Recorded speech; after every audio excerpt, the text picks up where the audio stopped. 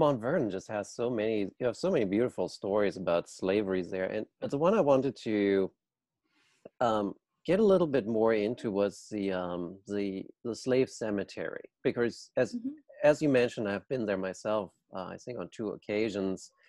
It's sort of like you come down from the house, you go to Washington's grave, and you go back to the house. And the slave Mhm. cemetery is sort of like hidden away in the clump of trees. There's not really good signage leading you to it, so it's this really overlooked and forgotten item, which is pretty common, as you state, for slave Mhm. cemeteries. And obviously, we're all going to agree that the first marker is just terrible that they put on grounds. And I do Mhm. want to get you a little bit more on the second marker that they put up, because I think you mentioned that it's an improvement. It's not really great yet, Mhm. um, but it's also sort of like when you think about the word choice, they're still saying that the slaves served at Mount Vernon. Mhm. Mhm. Um, so maybe in terms of how could Mount Vernon do better, especially with its slave past? Yes, it's a question that I asked myself. What is interesting in those grounds is that and this is another, how can I say, another reminder that even in that place where Washington lived and the enslaved people lived, that place changes.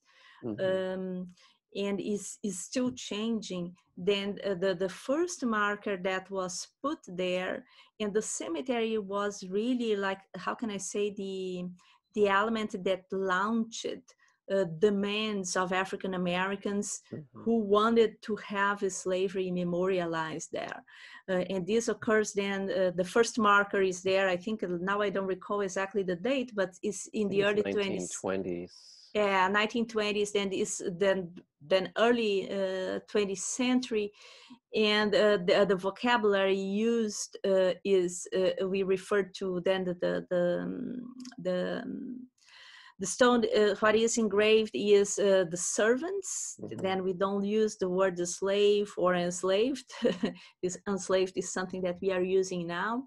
Mm-hmm. And then that eventually that memorial is constructed. This was a memorial that students from Howard University, the School of Architecture, did. Um, the memorial itself is very simple. We don't have any figurative element. I think that is a place where people, they can perhaps meditate and so on. But overall, for those of us who did the experience of going there, you can you can easily skip the cemetery. There are plaques now showing clearly, but people is just not far from the Washington's tomb. Then people, they will go to the tomb and will not go there. Now, what happens is that in specific periods of the year, especially for example Black History Month, when you decide to take the slavery tour, which is still a segregated tour, as Stephen Small uses this term when he studied the plantations, because you can choose to go Mm-hmm. see slavery, but you can decide to not do that.